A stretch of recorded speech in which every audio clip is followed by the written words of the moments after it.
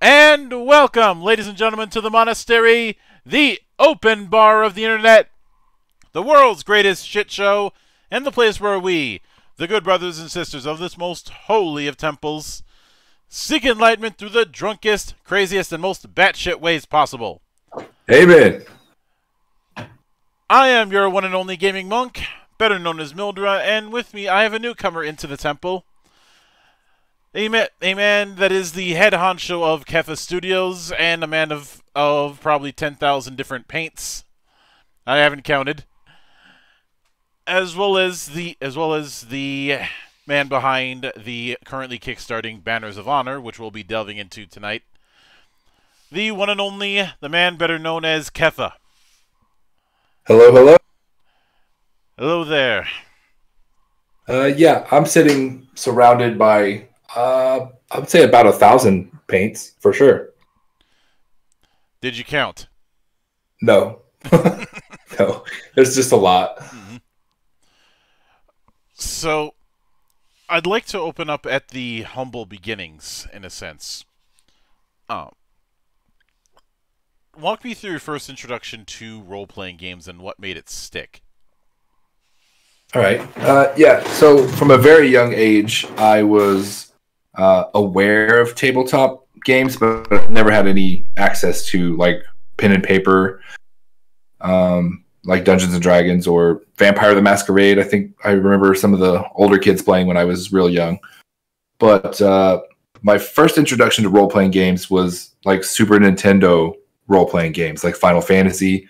And I was really obsessed with the concept of killing monsters and gaining experience points and going up in levels.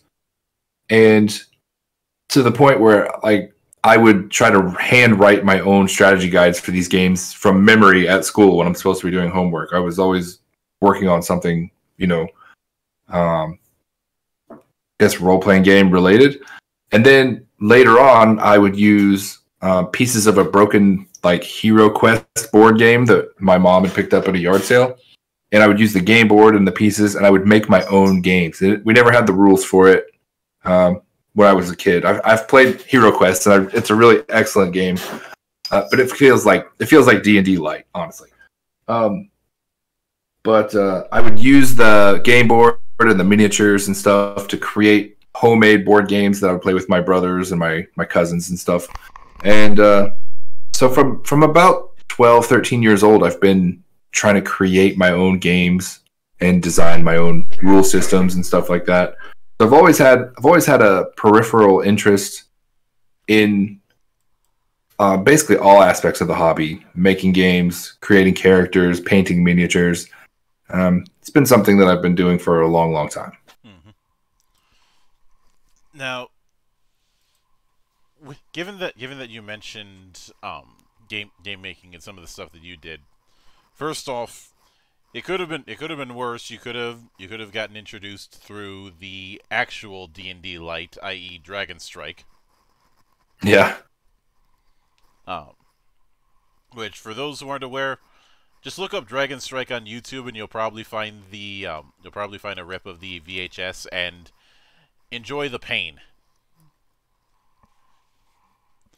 Yeah, we did have a Dungeons and Dragons Sega Genesis game as a kid, and at the beginning you can roll your dice to make a character as many times as you want.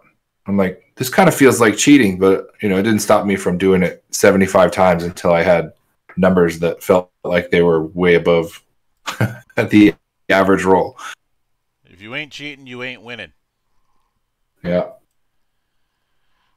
But now with that in mind, from now this is your first foray with Kickstarter.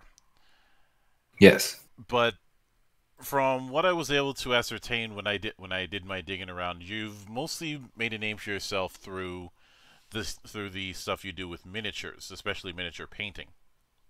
That's right. So I've been. How did that get started? All right. So when I was a teenager, I watched the movie Braveheart and was just obsessed with, like, the pitched battle scenes. These armies of men lined up across from each other, charging across. There's one scene where the horsemen flank from the woods and, you know, counterattack. And I was just fascinated with the tactics of medieval battle. And then a kid at school had a cheap 2-page pamphlet that you pick up off the counter at a game store. And it was for Warhammer Fantasy, the precursor to Age of Sigmar, if you're familiar. And I'm inside, familiar with Warhammer Fantasy and some of the really dumb stuff they did in the early days. Yeah, well, this pamphlet on the inside had a tabletop full of like forest, and there was a river and a bridge, and there was like wood elves fighting goblins, and it reminded me of like the Braveheart stuff that I really enjoyed, the pitched battles, you know, with big armies. But there was also the fantasy twist. There was a wood elf dragon, and then there was, you know, goblin war machines and stuff. And I was just absolutely fascinated. Like immediately, I was like, this I have to play. Everyone gets an army. You know, I was like assigning armies to my friends who, like me, had no money to buy these things. So, you know, I was like, we're all going to play. You're going to be this one. I was trying to convince everybody that this is what our life was now. And it took a long, long time, and I did not get to play with most of the people that I had wanted to start playing games with. But eventually, I ended up with about 6 Warhammer Fantasy armies that I painted myself. My wife enjoyed the game as long as I did the painting. So I would paint, you know, a squad for her and a squad for me, and we would both add them to our armies, and we would play games on Saturdays with, you know, some friends and stuff. But yeah, the miniature painting all started with Warhammer Fantasy, and over the years, I started to get pretty good at it. Like at first, it was paint to play. I just wanted cool looking armies on the table. I didn't want plastic gray, you know, or metal men on the table. But at some point, I realized that I was getting pretty good at it, and I started trying to compete in competitions and stuff. But the problem was locally, even though surprisingly, because Gen Con is 30 minutes away, I didn't have a lot of internet access. You know, even into my 20s, I didn't have a lot of access to the internet. And so I didn't really know any painters in real life who were better than me. So I wasn't very good. I'm not saying I was the greatest. I'm saying as mediocre as my skills were, I was the best that my little town had to offer, right? So there was no one that could push me or that I could learn from. So unfortunately, I didn't grow a lot for a long time. I did the same, you know, base coat, dry brush, like 3-color techniques for a long, long time until I discovered some Facebook groups specifically for miniature painting. And very quickly, I had already had, you know, 10 years of brush control and like base coating and like foundational stuff that I was really good at. So once I was able to find people who could teach me these advanced techniques, I very quickly grew. I mean, every year I would become twice the artist that I was the year before, you know, for the first few years anyway. And of course, it slows down once you reach a certain point. But and then I was able to start doing commission work to pay for my hobbies. So I would, oh man, I think my first commission job, like serious commission job, was 3 core boxes of Shadows of Brimstone, which is over 100 miniatures. And I did it for like $600. And I was like, couldn't believe someone sent me $600 to paint toys, you know? It was like, I enjoy doing this anyway. And I can't believe I'm making so much money. But man, 100 models is a lot. I quickly realized that I had to change something. If I was gonna be a commissioned miniature painter, I needed to ask for more than $6 a model. And so as I raised my prices and kept painting, I gained more experience from painting commissions. And the more experience I got, the better I got at painting. And so whenever I got busy, I would just ask for more money. And people kept saying yes until I got to the point I'm right now. I charge about $100 a model for like Dungeons and Dragons characters. So it took a long, long time to work myself up to that level and to, you know, where I could ask that price. But it's definitely paid for a lot of hobby stuff, which is basically this entire room that I'm sitting in right now.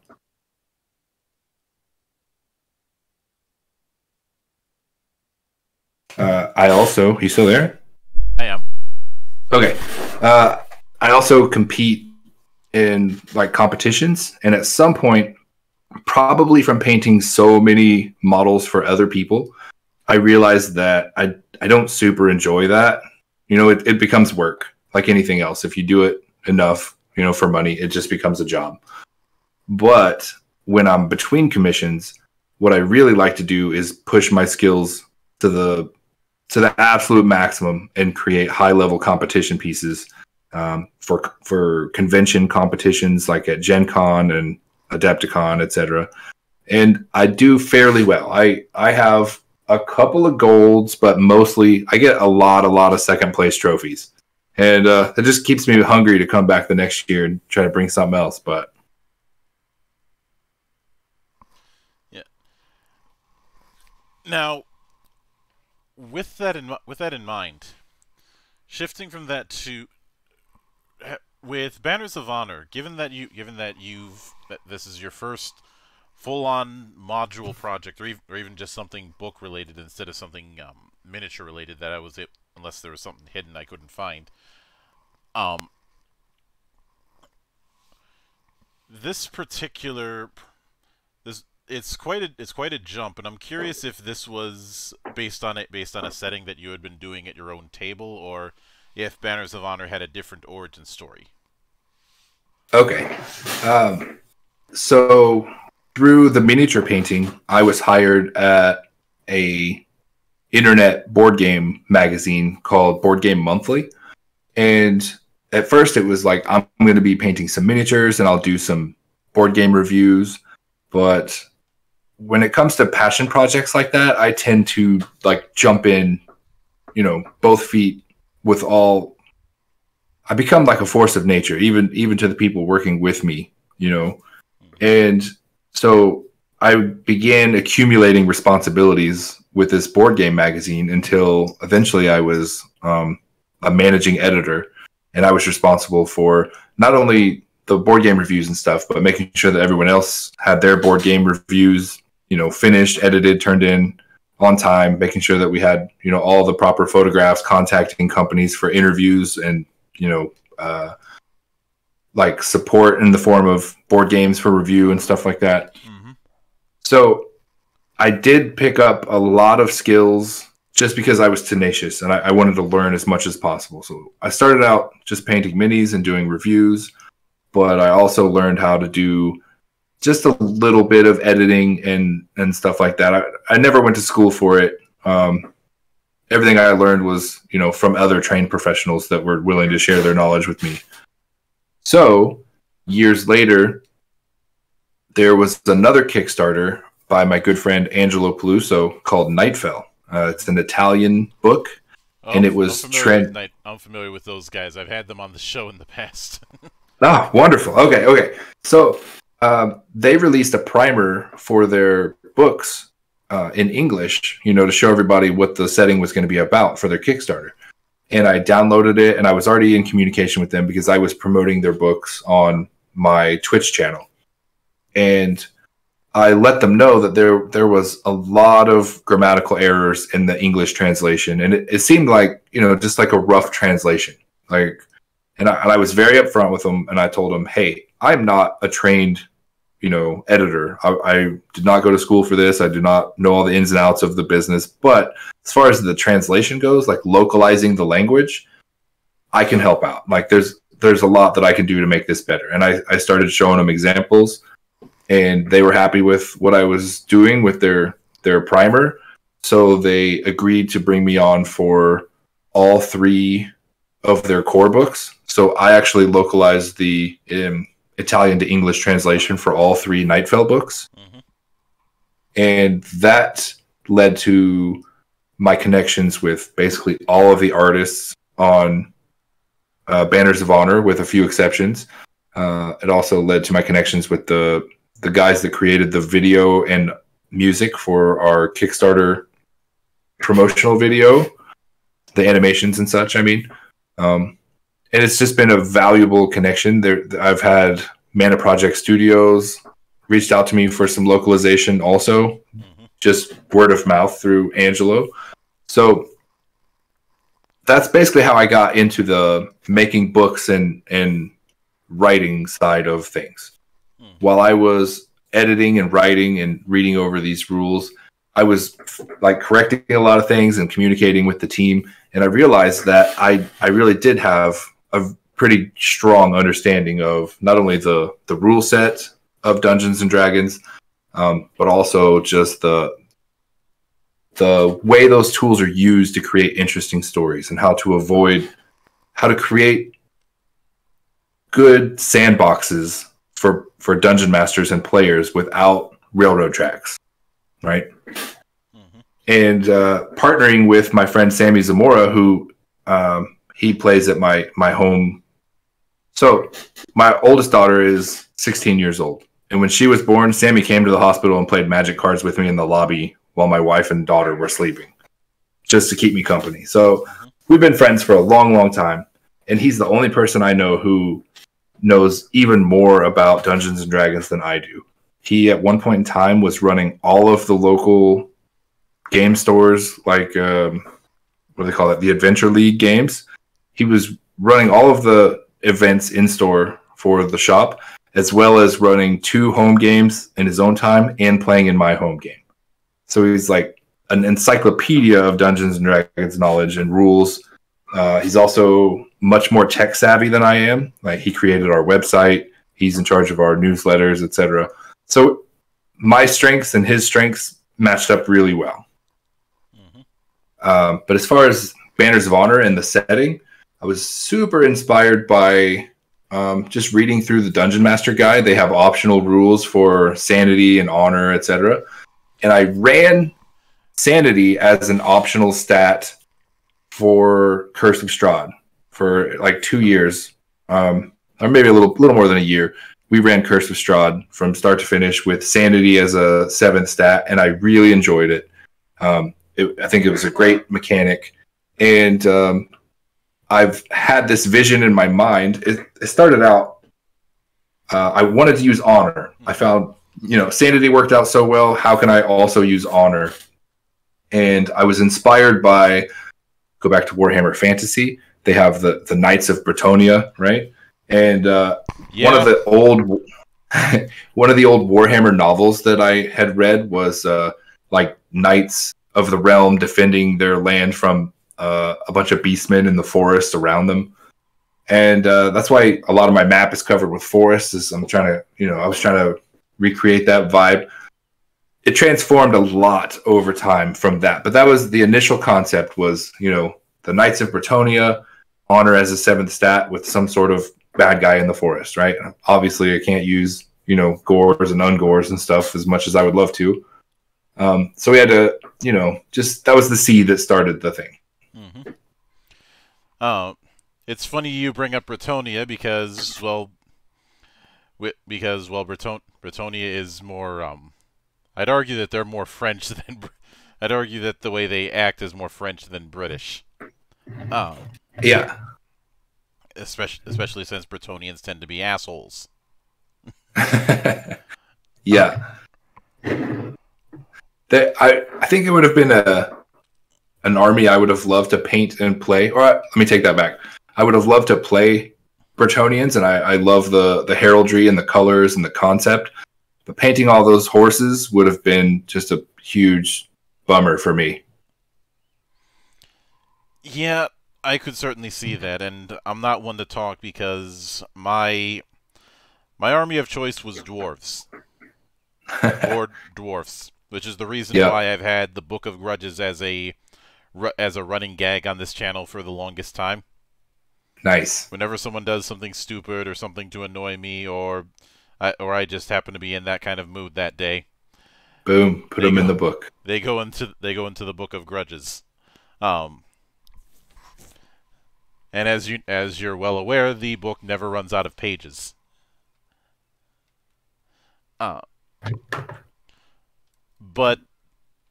of course, I would be remiss if I didn't bring up a dwarven elven joke that is a frequent appearance on this show.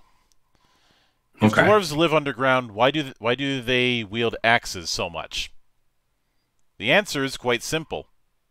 Elves Because live in elves trees. live in trees.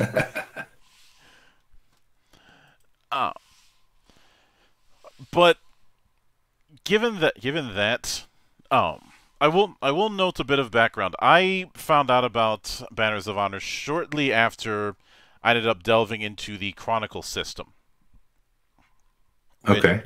Which is basically Green Ronin's Game of Thrones RPG, just with the Game of Thrones-ness filed off, probably out of shame over season 8.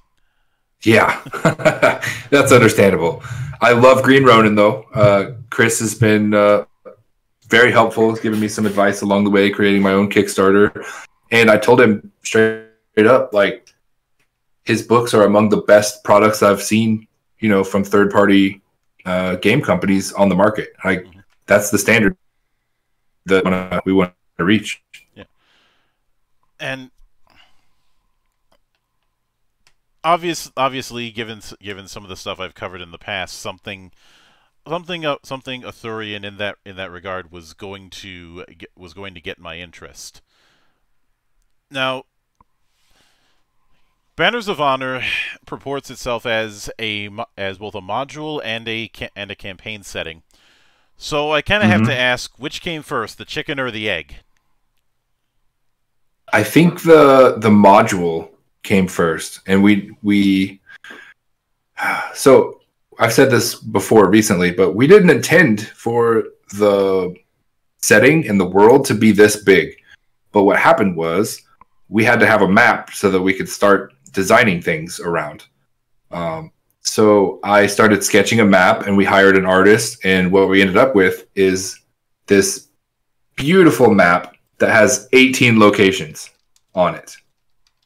And I was like, oh, I think each one of these locations has to be fleshed out now. So what we end up with is 350 pages of adventure module to explain this beautiful map that we have. Yeah. So we had intended to create a story of a smaller scale, and we made some rookie mistakes, but we're prepared to live with them and deliver an even bigger and more epic adventure than was intentioned. And to be fair, ideas getting away from you is a time-honored tradition. I'm sure you're familiar with the origin story of stuff like RolleMaster and Chivalry and Sorcery. I am not. I'm sorry. RolleMaster started out as Arms Law, which was meant to be a collection of house rules for AD&D. As time progressed, however, and they ended up expanding on the concepts within Arms Law, it kind of became its own thing until they decided to just pull the trigger and just make it its own thing. Chivalry and Sorcery had a similar origin story where it was the designers had some issues with the medieval aspects of D&D, and Chivalry and Sorcery was their hack that was meant to be a response to that kind of thing. And again, that kind of, you have a bunch of house rules that just took on a life of their own. Gotcha. Yeah. So, yeah, that's very relatable. And there's already, as much as I am in love with this setting and this story that we're creating, we've run into so many complications for trying to create a book this big. We need a lot of art for a page, for a book this size to keep our pages from looking uninteresting or being a slog to read through. It doesn't matter how good the writing is if it's putting you to sleep because it's just, word column, word column, word column. So, we need a lot of artwork for this thing. I'm a huge fan of fantasy maps, so we're going to put as many maps as we can squeeze into this thing. I think my next project, I will refine my skills into something smaller and tighter for sure. Well, I remember a certain graphic designer once saying that the greatest innovations in the history of mankind were done by people who had no idea what they were doing. Well, I'm certainly in that category. At least I was starting out for sure. I've learned everything on the job for this project. The Nord Games is kind of our guardian angel on this project. Oh, yeah, I know those guys. And they have been so kind and so helpful in teaching me marketing tools and skills. I mean, it was almost like an education, you know. So I learned how to set up my own marketing campaigns and how to run things. I learned how to crunch all the numbers and put together a really solid financial plan for the project. And it was a joy for me, like learning. I just absorb everything, and I've always been this way. So no matter what happens with this project, it's been, I mean, it's already even almost 100 or over 150% funded at this point. And I think it's going to be even higher. But what I mean to say is, it's been a wonderful learning experience. And I feel like if I got nothing else out of it, just the tools and skills that I've gained along the way will be invaluable moving forward, creating games. Mm-hmm. Now, speaking within that, there are a few. Since I mentioned the house rules, there are a few concepts that are put forward in the Kickstarter that I wanted to pick your brain about. The first of which is Decisions of Destiny. Okay. How did this come about, and without going into spoilers for obvious reasons, how does it play out within the module?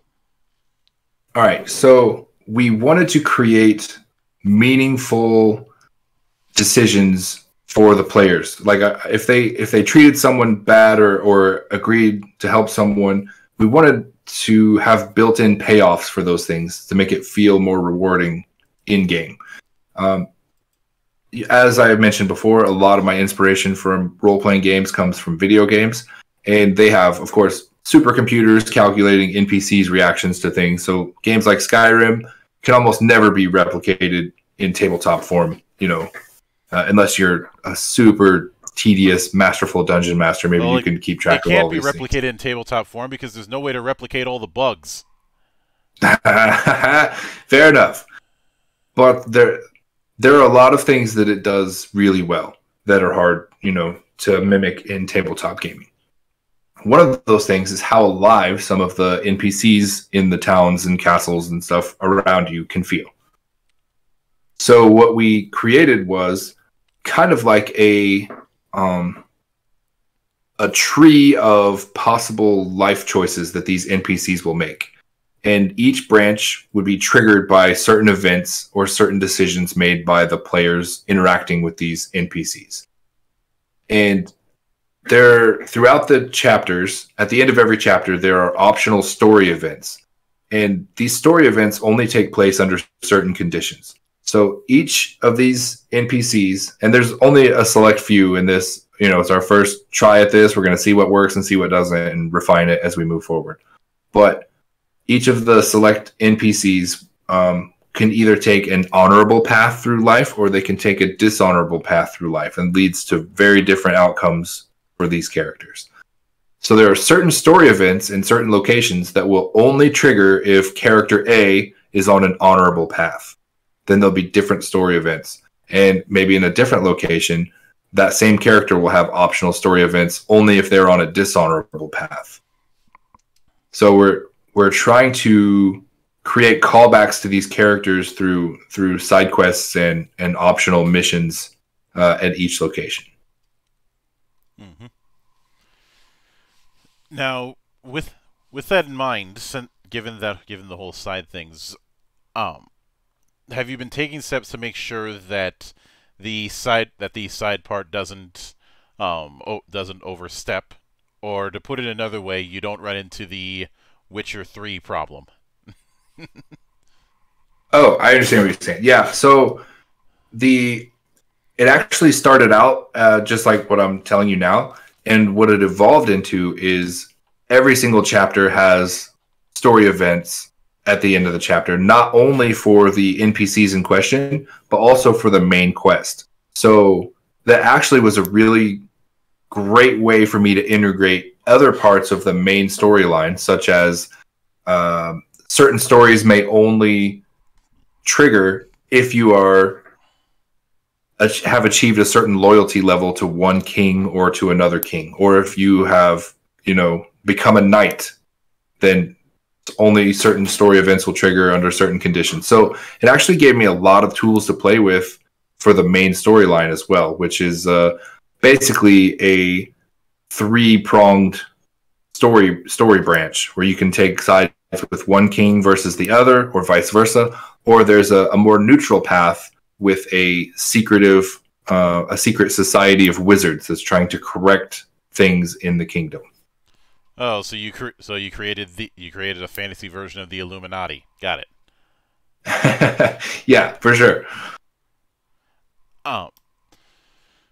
And I will admit that a philosophy I've had whenever I write modules for my own table is to take a setup that I call tiers and tent poles, which is something I wish I could say I came up with the name, but I ripped it off from Gargoyles, because the way that they would set up episodes was here's episodes that you can put in any order, because TV networks hate serialization. But they can only be between these milestone episodes. Gotcha.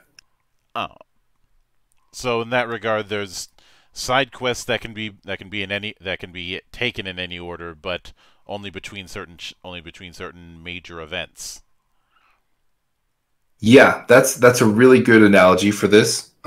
Each location is basically its own small sandbox. So there are things exclusive to each individual location that do not branch out in any way, and then there are also things that lead to other locations. So along the main story quest, the intended storyline, of course, is probably the more neutral and correct, outcome. But each of these locations will give you hints or give you story hooks that will lead you to other locations to kind of pull the characters through the kingdom in a not in a linear way at all, because they could at any time break off and go somewhere else, and that is absolutely fine. The dungeon master just flips to the appropriate chapter and spends some time traveling there and fighting randoms. But it's definitely not a linear path, but it does give you meaningful reasons to explore the next location. So the players are never left going, okay, what do we do now? I guess we just pick somewhere and go check it out, So I hope I answered your question. Yeah. Okay. Now, that brings me to one of the other selling points, and one that I'd be lying if I said this was the first time that I've had this covered in the temple, because I had the guy on for honor and for glory and his tournament module just a few weeks ago. So great minds think alike. Let's talk about jousting. So hold on, so for honor and glory is another 5e adventure with jousting? For honor and for glory is its own beast. It's not necessarily tied to 5e. Okay. But they have their own. But they recently put out a Kickstarter for a module called the Grand Tournament.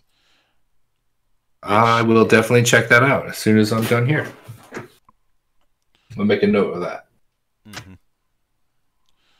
All right, so let's talk about jousting. Yeah. So how do you have jousting work?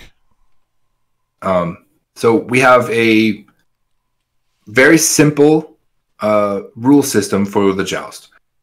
Basically, each one of the mounts in the game has a series of keywords associated with it. So in each of these keywords will give either a bonus or a penalty to riding this creature in a joust. All right. So we have 5 different breeds of giant lizards, 5 different breeds of giant goats and horses, etc. We also have wild creatures that, such as dire wolves, giant elks, and boars, that can be either captured or befriended and ridden as mounts in the game as well. Mm-hmm.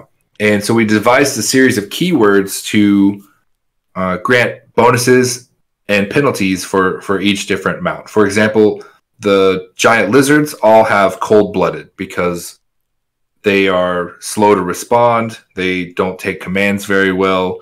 So it's not just for actual cold-blooded creatures like giant lizards. This is also be for like pack mules and things of that nature that maybe just are not so action-oriented as say a warhorse might be. Okay. So a cold-blooded creature might give you a -1 penalty in the joust, right? And this is kind of a cumulative effect, and it only affects one dice roll in the joust. So it's very important, but it's also not a game breaker. You know, if you have the best mount versus the worst mount, we've done all sorts of play testing, and it's actually surprisingly super balanced, and we're very happy with the rule set. Mm-hmm. So cold-blooded. You can also have disciplined, which is like a trained mount. That's you can either pay for training or spend time role playing that, and you know the dungeon master can reward you with training. And that gives you like a +2 bonus. You can have unbreakable, which is a +1 for creatures that are, you know, brave and headstrong and have no fear of conflict. Obviously, if you have a wild creature or an unruly, then those would be negative modifiers. I think wild is -3, unruly is -2. Mm-hmm. And you can train those creatures and they become disciplined and lose the unruly or the wild feature. Okay. So you can, over time, you can improve your mounts by either paying for training at specific like ranches or you know, lizard farms and such, or you can train them yourselves, you know, through role playing and interacting with your dungeon master. Mm-hmm. Hang on, I just lost my train of thought. Okay, so the other thing is bonding. We created this is purely related to how you role play with your mount, whether it be in combat or on adventures. Some people, you know, really get into the caring for their mounts and, you know, brushing them down and making sure they have special treats that they buy, etc. Other people may go on, you know, dangerous adventures with their mounts and become bonded, you know, through surviving these terrible things together. So the dungeon master can award you with levels of bonding up to 3. So +1, +2, and +3. That also adds to this cumulative score. Mm-hmm. So at the end, you take your mount's particular keywords and your bonding level and figure out what your mount's jousting score is. And it could be -4 all the way to, you know, +5, 6, 7. I think probably the best you can do is 6. I think I don't have all the rules right in front of me, but so then when you start the joust, both players declare, or both participants declare, whether they are attempting to strike at the chest and the shield or the head of their opponent. Hitting the head, breaking your lance on their head scores you double points, but obviously it's a more difficult task. It raises the armor class of your opponent. Mm-hmm. So once both have declared their intentions, then they roll an animal handling check, applying the bonus or the penalty of their mount's particular jousting score. And this just reflects how well this mount responds to your orders and how well it understands what its goals and intentions are, and just how well it behaves when you're trying to control it and direct it in the joust. So how well do you control? What's the relationship between you and your mount is the first thing, and we have developed a table that will grant you either bonuses or penalties based on the result of this animal handling check. Okay. So I think the base level is a 15. You're trying to hit at least a 15 animal handling check, and then you start getting bonuses to your attack roll. And anything under that, you start getting penalties to your attack roll. So then when the jousters meet in the middle, you're both rolling an attack against your opponent's armor class and applying that bonus from your animal handling check. And I know I'm saying a lot of words. I hope it is coming across as simple as it actually is when it's played out in front of you. Yeah. But it's basically 2 checks. Animal handling check, and then you make your attack roll and apply appropriate modifiers. So after the modifiers are applied, anyone who hits their opponent's armor class breaks their lance. And if you attacked their head, then their armor class gets a +5 bonus. If you could still break your lance, then you score 2 points instead of 1. And then you roll damage like normal. And we have, you can take either an athletics or an acrobatics check. So strength or dexterity base to remain on your horse. And the difficulty level being 10 plus half the damage that you take. So if you're still on your horse and your opponent's still on their horse, then you do another pass. And whoever scores the most points in 3 passes wins. Alternatively, of course, if you take enough damage and you fail your check, you are dismounted from your horse or your lizard or your goat or whatever you happen to be riding, and you automatically lose. You're eliminated from the joust. As an optional tournament rule, we also have, if you're dismounted, you also forfeit your mount to your opponent. Now, the honorable thing to do is to give your opponent the opportunity to purchase their mount back for half of the value of the creature. But not everyone plays by the rules in Banners of Honor. Yeah. And I'm guessing that within the book you'll have a bit of a quick reference for this thing. Oh, for sure, and on the inside of the Game Master screen as well. And with the, you mentioned special effects if you're aiming for the head, if you're deliberately trying to aim for the head. But what sort of factors would occur if you aimed elsewhere? As far as we basically, I mean, in a friendly, or I mean, let me see how best to word this. Basically, we don't have any other options other than the chest and the torso area, which is the shield and chest armor, or the head. So we have rules in place to prevent, shenanigans like trying to hold your lance sideways to like clothesline your opponents and stuff like that. Well, I'm pretty sure somebody could do it, but it would probably cause some issues. But yeah, what recommendations would you have as far as targeting other areas besides the torso or the head? Because we have rules preventing intentionally targeting your opponent's mount, for example. Yeah. I don't want to say too much on that yet, because I've talked about in the past how one little change to one rule can have massive effects on other rules. The big example of this kind of thing that I always give is why people have such an issue with sprint in Halo. And I know it might be of a stretch to bring up a shooter when we're talking about tabletop, but the problem is with something like Halo, you have a very tight control with what's known as the golden triangle. And by adding sprint, you're putting in 2 different movement styles, which affects not only the way maps are going to feel, but the way weapons are going to feel, and thus the way firefights are going to feel. Gotcha. So it'd be easy to say, well, what's the big deal? What's the big deal? You're just having people run. The big deal is that one thing cascades. It breaks the balance. Yeah, I personally having it break. Saying that it breaks the balance is going a little far, but close enough. I understand what you mean. Like it's not unplayable. It's not unenjoyable for sure, but it doesn't have the same like perfect symmetry that the original had. I feel that way about there's a game series Left 4 Dead, And I think the first one is an absolute masterpiece, one of the best games ever made.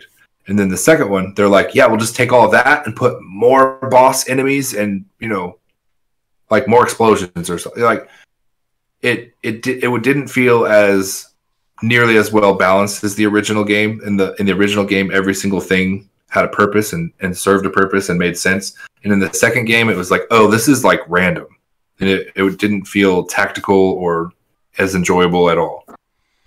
I lost the image, but I remember somebody statting out the survivors in Left 4 Dead using World of Darkness's rule set. I wish I still had that document because I think it would have been interesting to try and convert that to other setups.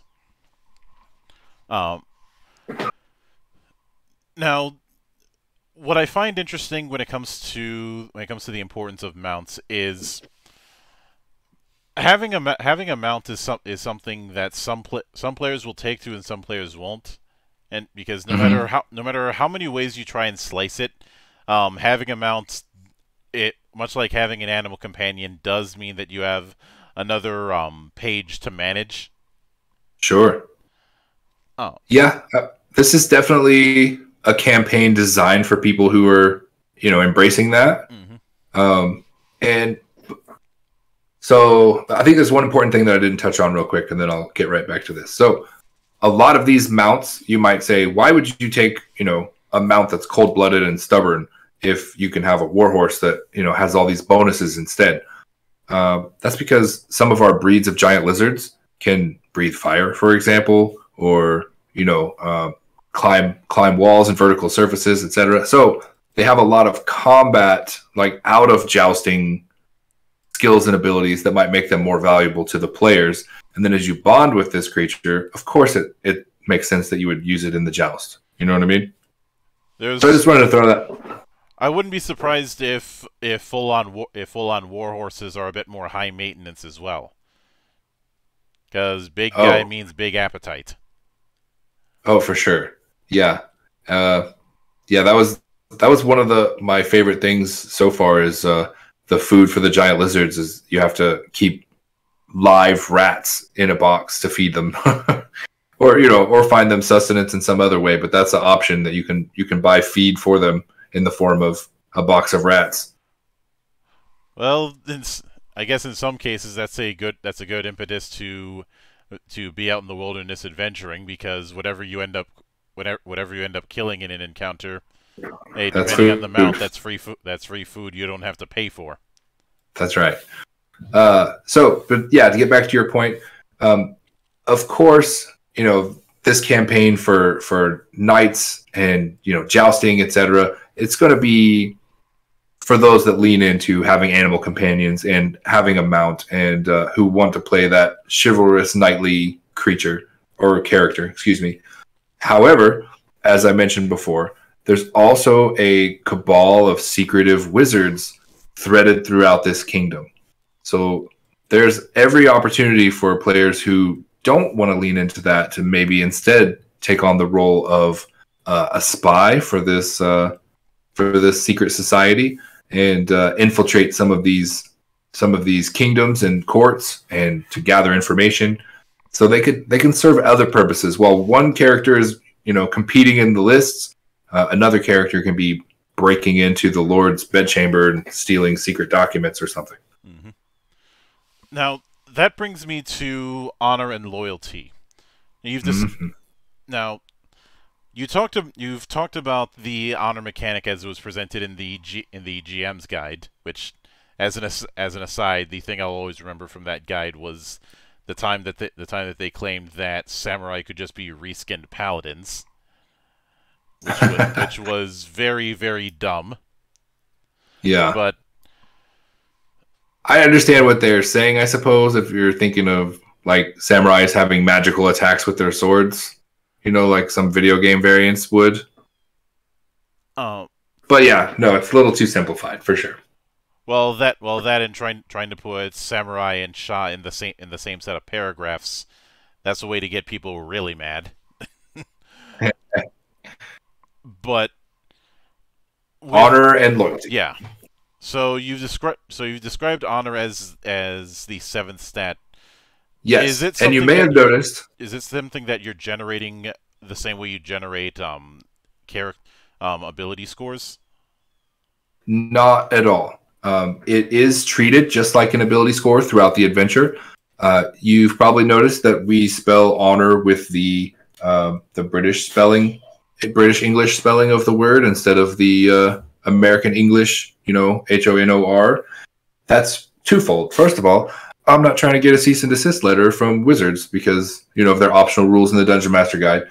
Second of all, I want to differentiate our system from their suggested optional rule set in the Dungeon Master Guide. So our honor starts at a neutral 10 for everyone. Mm-hmm. And then at the end of each adventuring day, so I've incorporated a lot of things in this campaign that I do in my own home game, right? So at the end of every adventuring day, when the characters take a rest, we have like a cleanup phase where I'm like, okay, everyone check off a ration or explain to me how you're getting food for the day, et cetera, et cetera. Just to make sure that there are resources being expended throughout the adventure. Mm-hmm. So at the end of the adventuring day, after all of your decisions and actions for the day are done, the Dungeon Master will reflect on those or whatever notes he's made for your character and decide, have you behaved honorably on this adventuring day or, cumulatively over the last series of adventuring days, or have you been behaving dishonorably and taking dishonorable actions? And of course, we have an entire code of chivalry that gives guidelines for characters to follow who are wishing to, be virtuous and honorable. Mm-hmm. And the Dungeon Master can then award you or penalize your honor score. So you can say, hey, your honor has increased or your honor has decreased. And we do that at the end of the adventuring day, so there's no takebacks. I don't want someone saying, yeah, we're going to steal the potions from the church's lockbox. And they're like, ooh, that's going to be an honor hit for, and they're like, oh, no, I don't do that. No. Live your best life. Do your thing. And then at the end of the day, we'll reconcile your actions, Mm-hmm. So to avoid any of that, like metagaming, I suppose would be the best way to describe that. Mm-hmm. We've written the rules so that this is all calculated at the end of the day. So you're forced to kind of live with the choices that your character makes in that sense for your honor. Mm-hmm.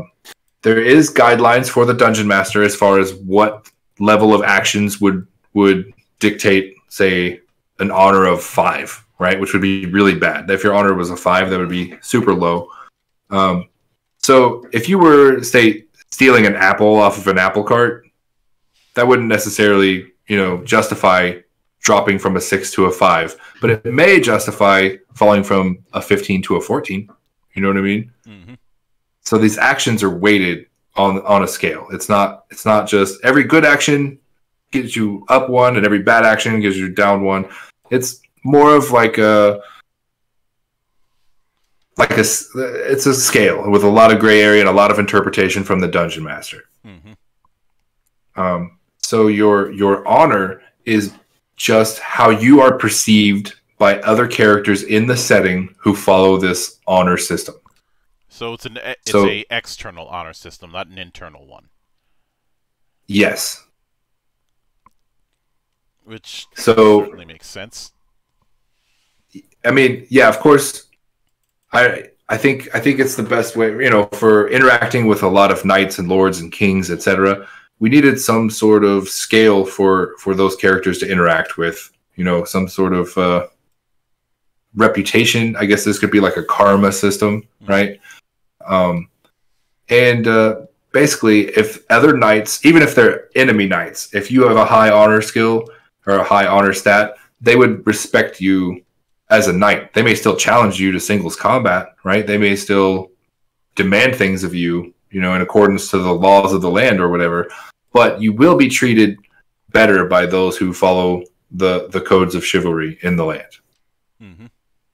And as for the loyalty the loyalty system, you buy 10 of our books, you get one free. No, the loyalty system is just a way for us to track the characters' interactions with the factions of the game. Mm-hmm. So we're not tracking the wizards, because you can rebuff the wizards and treat them badly and not be a part of what they're doing. They're still desperate, and if you decide to change your mind later, they would be willing to accept your help. Mm-hmm. The two kings, on the other hand, is very much a push and pull. So you may not want to make enemies with one of them, but as you do more actions to please the lords and supporters and kings on one side, you're hurting your loyalty score with the other side. For example, once you complete some side quests in service to one of the lords of Kuril, you may be asked to become a citizen of that region, right? So if you are a visitor in the swamp of Griston and you perform tasks on behalf of the Lord of Griston, he may say, "Hey, how would you like to be, one of my loyal retainers and become a citizen of Griston?" And as your loyalty increases even further, he may summon you to his court and perform a knighting ceremony, and then you'll become a knight of Griston, which is one of, let me think, 1, 2, 3, 4, 5, 6, 7, like one of 10 different lords that you can choose to serve in the game. So if you become a knight of Griston, then he's your guy. He's loyal to, he's loyal to one king, and the lords across the river are loyal to a different king. So then he starts pushing his lord's agenda on you, right? You're his loyal servant. So then you start doing other tasks, and it creates more and more loyalty towards this king until you eventually could be summoned before the king and granted a lordship of your own and a broken down castle, which requires some refurbishing and some complications of its own. Mm-hmm. But you can become from just a lowly adventurer who's washed upon the shores of Kuril to a well-respected nobleman, and then a knight, and then a lord with your own castle. And if you're ambitious and merciless enough, you can even become king of the entire land. Mm-hmm. But these... Go ahead. I'm sorry, I don't feel like I explained very well. So the loyalty score tracks when certain events would happen. So when you achieve loyalty 10, for example, that would trigger whichever lord your characters are closest to summoning you for a knighting, right? And you can, of course, reject the knighting, which costs you some loyalty, right? So if you reject one of these lords attempting to knight you into service and say, no, I don't do that, then you will take a hit with your loyalty, and your loyalty score will drop.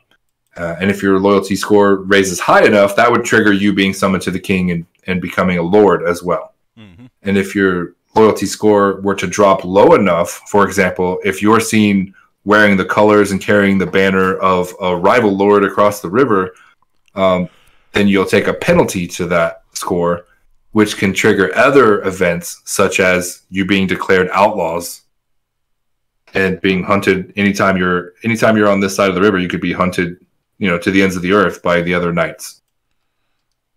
Or potentially somebody putting out like a bounty. Yeah, because while it might not be as big of a deal for people in the army to try and take you out, there's always somebody who's willing to pay out. That's right. So we just tried to, all of the systems that we've created have this sort of number scale that triggers certain events, and we have nice tables and descriptions of all of the events, guidelines for dungeon masters, and at the end of each chapter. So a normal have you downloaded the free sample chapter for Dambridge? Yes. Okay, so you can see we have descriptions for important locations, right? We have several shops, we have some inns and the governor's mansion, etc. And then there's small interactions that can be had at each one of these locations, basically regardless of what's going on in the wider world. And then at the bottom of the chapter, or at the end of the chapter, I say the bottom because I'm looking at it on a computer screen most of the time. At the end of the chapter, there was a series of optional story events, and some of those trigger depending on, you know, if you take sides in a certain conflict in the town, right? That's basically the way each one of these locations is broken down. There's a series of locations. We try to make them as varied and interesting as possible with some really cool special mechanics that I say mechanics, but like just game rules that are not, you know, flagship, not just something that we're trying out, right? For example, one of our shops, instead of selling spell scrolls, which you could maybe find in any adventure setting, it's a candle shop that sells spell wicks. And these are basically candles with spells trapped inside of them. They go off one use only, like a spell scroll, but they have other behaviors as well. And then in the end, you're left with a beautiful smelling candle. Yeah. Now, the way that the setting was put up, especially with this faction system, in a roundabout way, I'm kind of reminded of the state of the Inner Sphere in BattleTech just before the Succession Wars really kicked off. Well, the first Succession War, because they kept having them for about 200 years until everybody figured out, yeah, nobody's going to be First Lord because we're just going to keep killing each other. Well, I don't know anything about BattleTech. I don't want to go in the Book of Grudges just like that, but I don't know what you're talking about. I will. There's a lot of ground to cover with BattleTech, as you'd expect with a setting that's been around for decades. Sure. And one that doesn't have a hate boner for its own audience. But in the late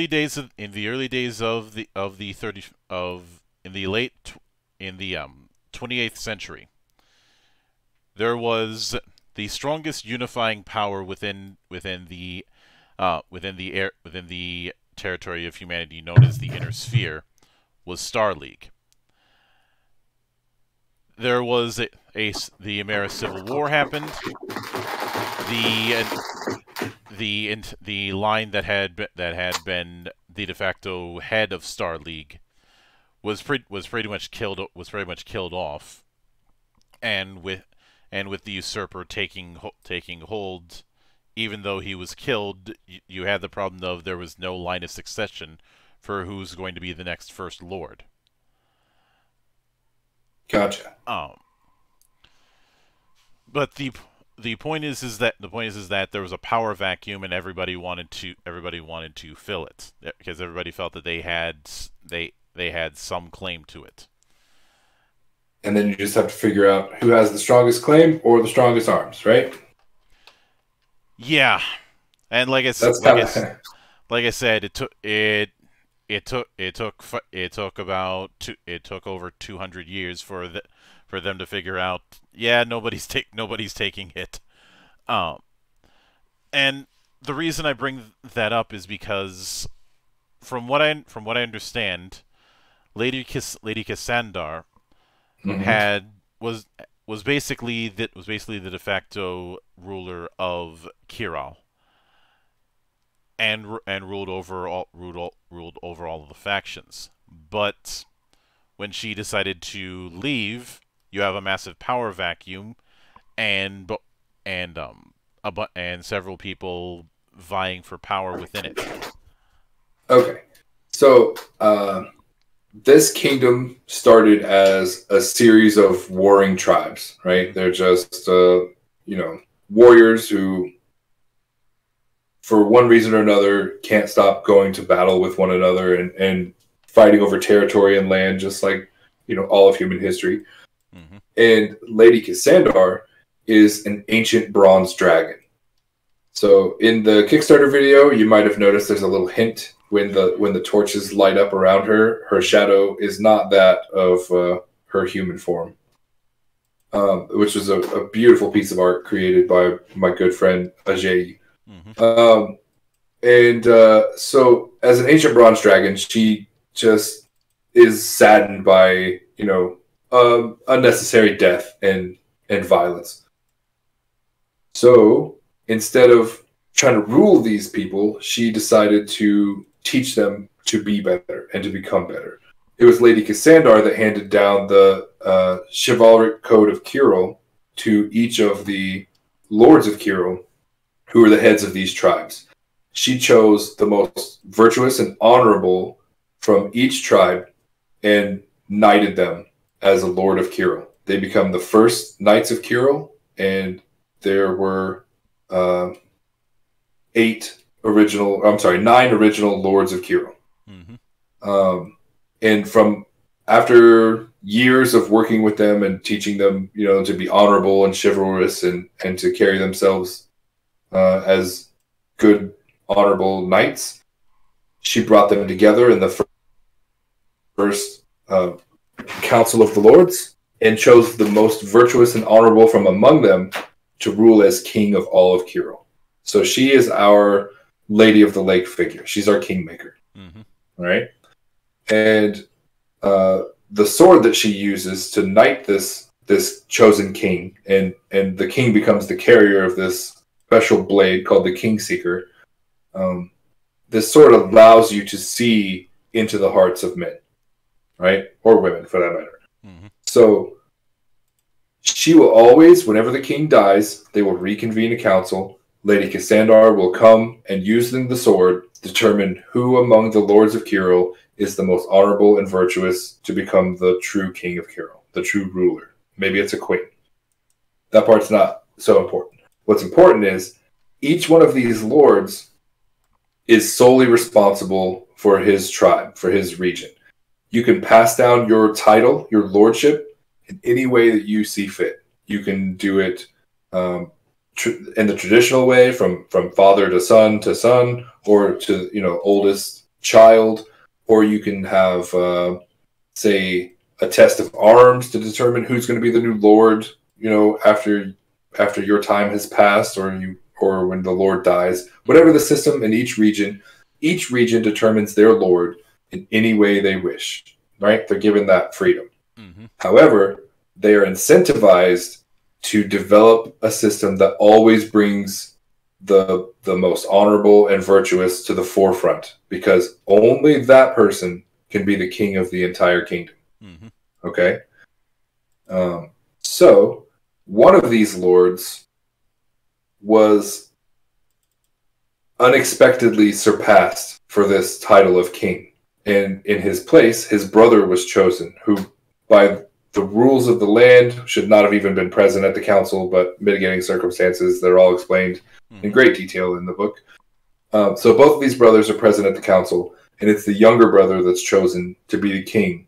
Out of all the lords present, the wrong brother was chosen, which leads to is it fratricide when you kill your brother? I don't know my big words right now. Yes. Okay. Which leads to a fratricide that is disguised as, death in honorable combat when it was just the two brothers present. But, of course, using the Kingseeker, Lady Cassandar is able to see the truth and know this man's heart and how dark it really is. So, becoming enraged, heartbroken, angered at the betrayal, as it's known, she breaks the Kingseeker, the blade that determines who's the one true king of Kyril. And from its pieces, from its remains, she crafts a crown and places it on the betrayer's head. And he becomes the betrayer king, who is a cursed individual. In life, all of the other lords of Kyril banded, they rose up against him and realized, how terrible it was that they lost the love and affection of their Lady Cassandar. And he was basically relegated to his region of Elderth in one corner of our map here. I don't know if you have access to the map on the Kickstarter page, maybe, but I do. It's a low. Okay. So bottom right corner with the purple icon there. So he's relegated to this region for the rest of his life, And when he dies, he finds no rest, no afterlife awaiting him.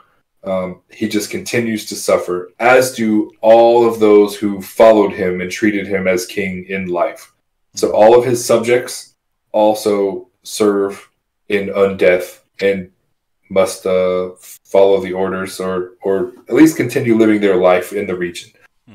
This is very much inspired by like the Pirate's Curse from Pirates of the Caribbean, where they can't die but can't take any enjoyment from life. They can't, they're bound in a certain way to their ship or whatever. And it's the same way, except the entire kingdom is trapped in this cursed undeath. So, if the characters at some point wish to retrieve all of the pieces of this sword and reforge it and find the one true king of Kiro, they're going to have to get in there and retrieve it. And that's a pretty daunting task. Now, obviously, we can't go into every lord in Kiro. There's too many, but there are. What would given the way that the cover is set up, would it be fair of me to assume that there are two dominant factions within Kiro? There are. So the Lords of Kiro have broken right down the middle at this point, which is why they can't agree on who should be the next king. Without the guidance of Lady Cassandra, they've resulted in just doing like a democratic vote among the lords, where every lord must vote for another lord who's not themselves. And that served them pretty well for most of the remaining history. But as of now, there's a new rising power, the Church of Otaus, which is gaining popularity in the East, and their champion of Otaus is being held up as a hero and a chosen one who maybe should be the king. And a lot of these lords have converted to this religion and are standing behind this man and his miracles, right? And then on the other half of the kingdom is afraid of the influence that this church has been quickly gaining and how it might affect, their business opportunities or trade or their own power, right? How is this church gaining so much power so quickly? So you have the believers on one side all banding together to loft up their champion as the chosen king, with roughly half of the lords of Kiro all making a vote for him. And on the other side, you have the last king's son being held up as the potential king by the remaining lords. He's the one person they could all agree on. He was a very noble young man, always served the kingdom well. And, so while the lords couldn't agree who amongst them should be the king, they all agreed that he would be good enough to keep the church at bay. Right? So now we have two factions of equal force, who both have selected their king, and now it's just a matter of trying to convert one of the lords from the other side onto your faction to tip the scale in your balance. So at least you have a justifiable claim to the throne. There's a lot of political stuff going on there that I don't want to dive into too deeply because I don't have my notes in front of me, and quite frankly, I would just ramble. But yeah, there's political prisoners, and there's sieges to be waged, and spies and jousting tournaments, parades and ambushes, and assassination attempts. Yeah, lots and lots of cool stuff. Since you mentioned pitched battles earlier on, is that something that you've considered as a possibility in the module?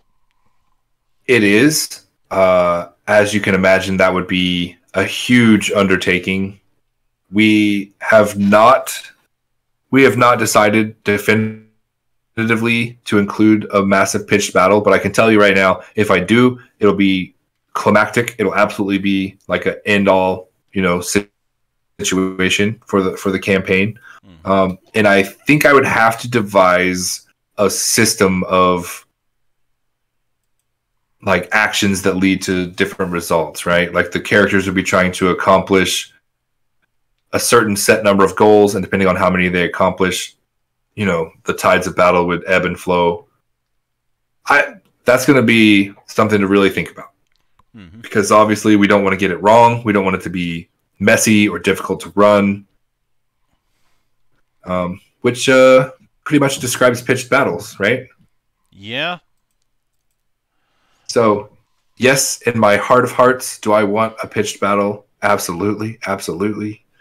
I'm just trying to find a way to not write 100 pages of rules for it and make it fit in seamlessly. I'm confident that we will. Yeah. I just haven't done it yet, and I don't want to make promises, you know what I mean, based on the work that we've done so far. Now, given...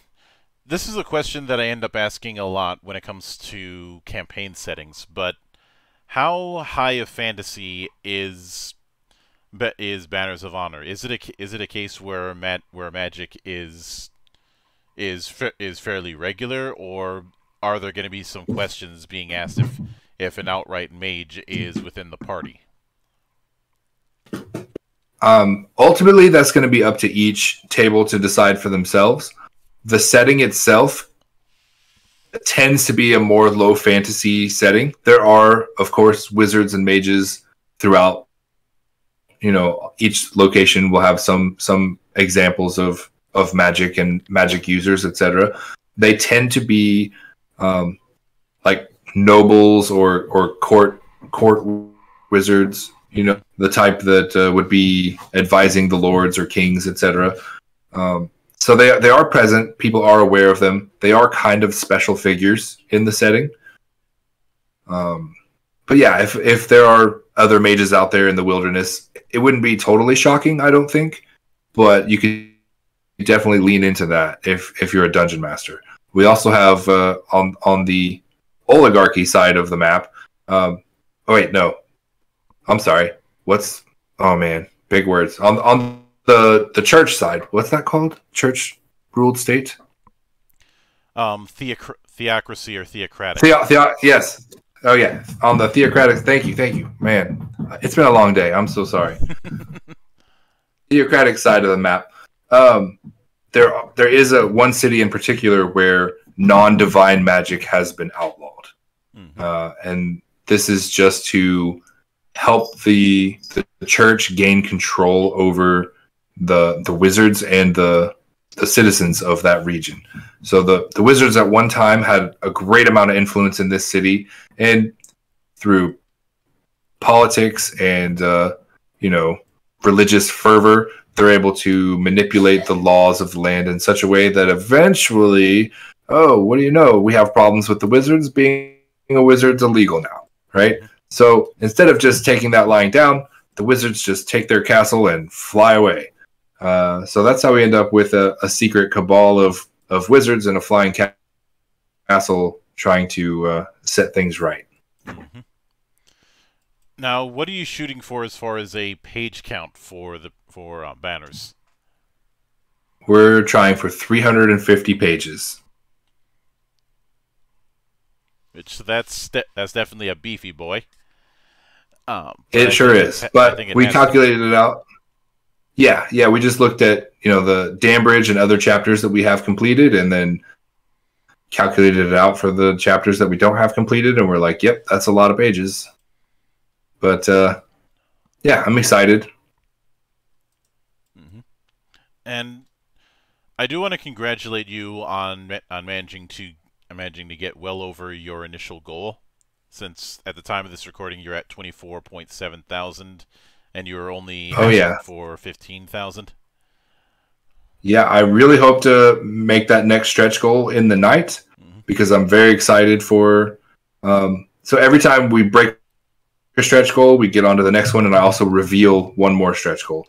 And the next stretch goal that we're going to reveal, I'll go ahead and tell you, because hopefully by the time this goes live, we'll already be there, is poster-sized maps of Kirill inside every book for every backer of the physical book. And I can certainly appreciate that. I can certainly appreciate that. Um, Hey, could we possibly pause for 1 second? I don't know how this normally. Sorry about that, folks. Outside things happen. But what are you shooting for as far as a release window for the PDF version? So the PDF will be released as soon as we get everything written and laid out and ready to go to print. So about the time we're sending it to the printers, we will be releasing a PDF for everyone. Our goal for that, oh man, I would say June of 2023. This, I know a lot of other companies, when they go to Kickstarter, they're like, our book is done and everything's ready, and all the layout and the artwork and everything. We are using Kickstarter in the traditional sense of that this is our first project. We're a startup company, and we literally need this Kickstarter to get our business off the ground. So we do have a lot of work to do.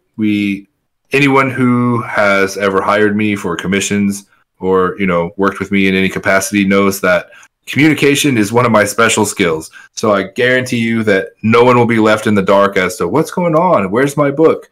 You may not get your book as quickly as some of these more experienced and well-developed companies can deliver a Kickstarter book, but you will know exactly where we're at and what's going on every single step of the way. Mm-hmm. And really, that communication is the important part. I've always thought, like, even an update, I've seen companies, I'm sure you have too, that just go months and months and months without saying anything. And it's never because things are going so awesome that they have so much they can't wait to tell you, right? I've always just thought open and honest communication would serve them way better than stonewalling their audience. I give some people a pass when this kind of thing happens because they're a one-man operation. But sure, that's it. But that is a special circumstance. And the sole reason I give them a pass is because, well, I'm a one-man operation. Oh yeah, no, I mean, I have my partner Sammy, but I think he would even tell you it's like an 80-20 separation of responsibilities. I absolutely couldn't have created this project without him. But yeah, I mean, he even told me personally the other day that, like, this is my baby, it's my creation. He's just here to help me along with anything that I need. As far as he creates a lot of the stat blocks, and he creates a lot of the mini boss, characters and fights, and then we play test them and make sure that all of the mechanics and rules that he's created for these bosses are fun and challenging. But yeah, for the most part, I'm project managing, art directing, writing a vast majority of the project, doing the social media, doing a lot. I have many, many hats for this project. Mm-hmm. But with all that said, I'll be looking forward to seeing how it turns out, and I want to sincerely thank you for taking the time out of your schedule to come all the way to my temple and enjoy the madness at play here. No problem at all. Like, I really appreciate you giving me an opportunity to talk about the project. We're live right now. We've already more than 150% funded. We are, let me think here, about 5 or 6 backers away from our next stretch goal. Mm-hmm. So hopefully by the time I wake up in the morning, we'll have already knocked that out, and I'll have to scurry in here and do some graphic design updates. But yeah, I just anything I can do to get the word out, get some eyeballs on the project, talk about it, share my excitement, and just I need to grow my community. Mm-hmm. The biggest challenge by far, the biggest challenge is I've been a miniature painter for professionally for about 7 years. I have an audience of a couple thousand, 3,000 people or so, which is very small compared to the 30,000 emails that Nord has collected, right? I've never had a reason to collect emails from people before as a painter, right? So I just started an emailing list for this project. We've collected, I don't know, 350 emails or something like that, right? So I can send out my newsletter and tell everyone about Banners of Honor. It is a small drop in a bucket compared to Nord Games sending out an email letting everyone know about Banners of Honor to 30,000 people. I couldn't believe the power of their emailing list and just how small and you know, in comparison, ineffective my own efforts have been, right? Compared to these larger companies. So marketing is absolutely challenge number one. Just eyeballs on the project. Anything and everything I can do to spread the word, you know, share the link, get a retweet, get anyone to talk about it on their Twitch streams or anything I can do. I appreciate every one of you who has contributed to the support of this project. But yeah, it's marketing is a nightmare. That's one of the biggest lessons I'm taking away from this. You're not far off. But anytime you see fit to return, whether it's to further discuss Banners of Honor, to delve further into miniature painting, or just to laugh at the Ranger being useless again, the door is always open. As I often say around Thank you very much. Drinking is not mandatory, but it is encouraged. I know some people might get mad at me saying that Rangers are useless, but if it was useful, it wouldn't have been retooled 3 times in 5 years. Right. It doesn't mean it's not fun. It's just, you know, it's not super effective. Yeah, and to be fair, and this is not a new problem. This has been a problem since AD&D. Yeah. But, of course, a sincere thanks goes out to everyone who took the time out of their schedule to come onto the show and enjoy the madness. And there will be plenty more where that came from, as there always is here, on the open bar of the internet. But until then, on behalf of the good brothers present and not present, my name is Mildra. I am your gaming monk. Stay fucking frosty, everybody.